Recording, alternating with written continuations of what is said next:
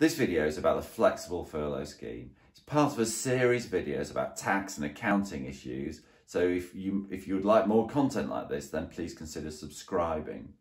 And it really helps me if you press the like button. The flexible furlough scheme is probably just worth recapping on the scheme as it is before we go on to the changes that are being made.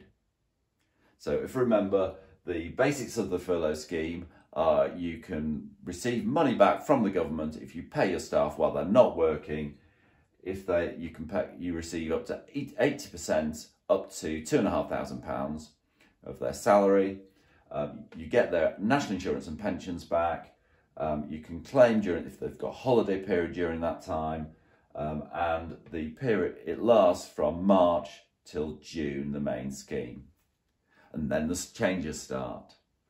So there is tapering and changes from July onwards. So in July, they introduced flexible furlough.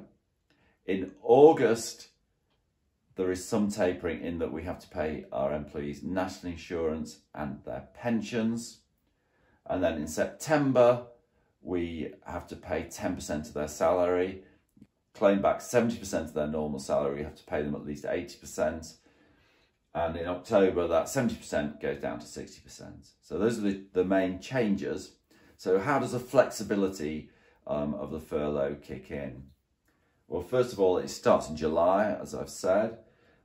There's a ratchet down. So this is is it technical? But it's quite important anyway.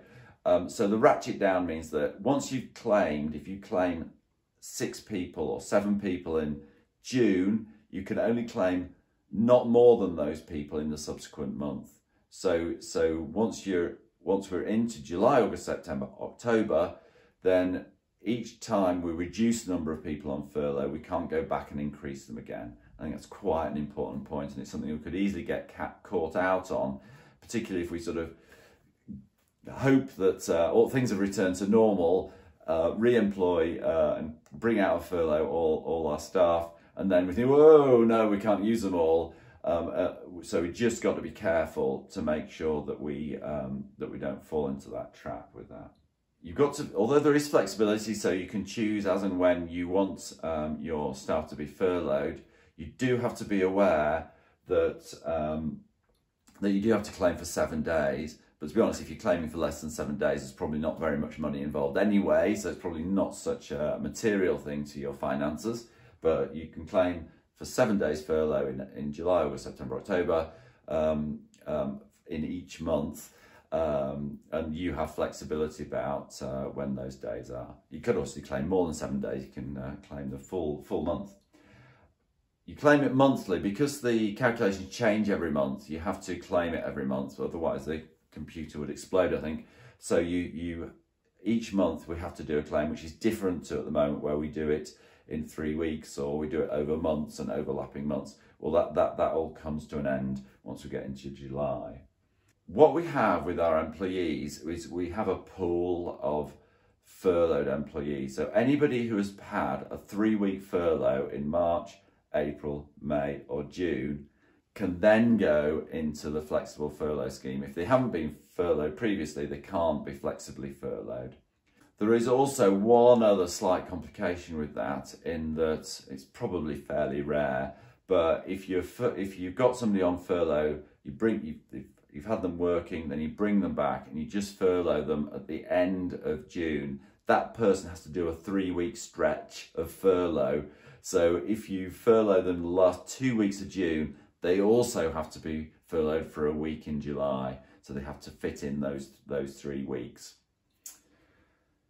Parental leave is they're very flexible about that. So if somebody comes back off parental leave, then you can furlough them. You can bookend holidays, so you can put somebody on furlough before their holiday and after the holiday. Then that whole period counts as a furlough period. So in effect, you can get the government to pay for some of your holiday pay, which seems a bit too good to be true, but I really do believe that is the case. And I'll read you something that's on the Revenue website, which I think sort of proves that they're sort of okay, but don't really want you doing it. What they've said is during this unprecedented time, we are keeping the policy on holiday pay during furlough under review. So that to me says that they've noticed that there is this anomaly in the system, and they're just going to monitor how many people and sort of whether it's abused or not. And it's like the teachers in the playground say, we know what you're up to, and if you keep doing it, we'll put you all in detention. But in the meantime, it sounds like we can get the government to pay for our staff's holiday. So whether you consider that to be moral or not is not for me to judge. But for, you know, if you want to take advantage of it, that's up to you. There's just a couple of other things I just want to touch on, which have nothing to do with furlough.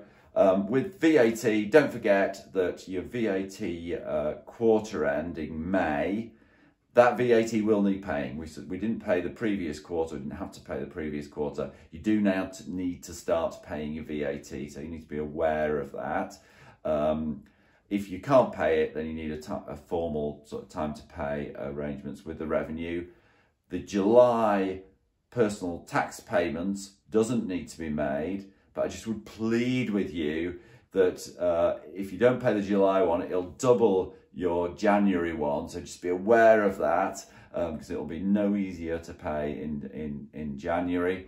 And just to complete that circle, if you can't pay your tax payments, you might want to consider a bounce back loan. I've done a separate video on that, and to make sure that you've got the funds, because bounce back loans need to be paid back in monthly instalments over 6 years. So that might give you the flexibility that you need.